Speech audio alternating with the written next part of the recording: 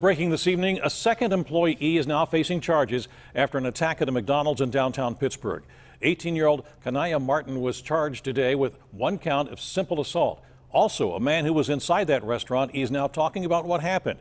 He is the cousin of the other McDonald's worker who is facing charges. Jennifer Borrasso is live this evening with his side of the story. Jennifer? That's right, Stacy. Police charged Ronice Davis, the McDonald's worker here, with aggravated assault on Tuesday. But new tonight, we talked to Davis's cousin, who says she was just trying to protect herself. My cousin never hit him. She pushed him because he put his hands on a female's neck. And that's what's only right.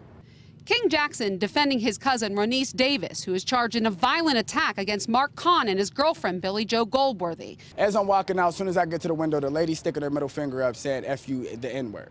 Today, charges were filed against a second McDonald's employee, Kanaya Martin. According to that criminal complaint, Martin told the McDonald's general manager what led up to the attack, which left 62-year-old Mark Kahn paralyzed and in the hospital. Martin claims things got physical, first with Kahn's girlfriend, then Kahn himself. Quote, "She pushed me twice, so yes, I punch her back. Her boyfriend hit me, so I punch him too. I even told them to leave before they..." Investigators say that's when Martin and Davis got between the two. Things quickly escalated, spilling outside of the restaurant. The video shows Davis punching Kahn, who falls face first to the ground, unconscious and paralyzed. Goldsworthy was pepper sprayed. Billy Joe, she just kept trying to come back to McDonald's, and my cousin kept telling her no, no, no, no.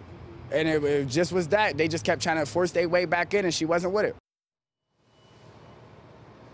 Hospital spokesperson tells us that Mark Kahn is still in critical condition tonight. And earlier today, we talked to Mark Kahn's cousin, and she said that the family is distraught and that doctors told them it could take time for him to regain all of his feeling. It's a long road ahead.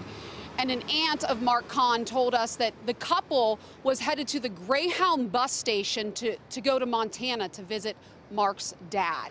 Reporting live in Pittsburgh, Jennifer Borrasso, KDKA News.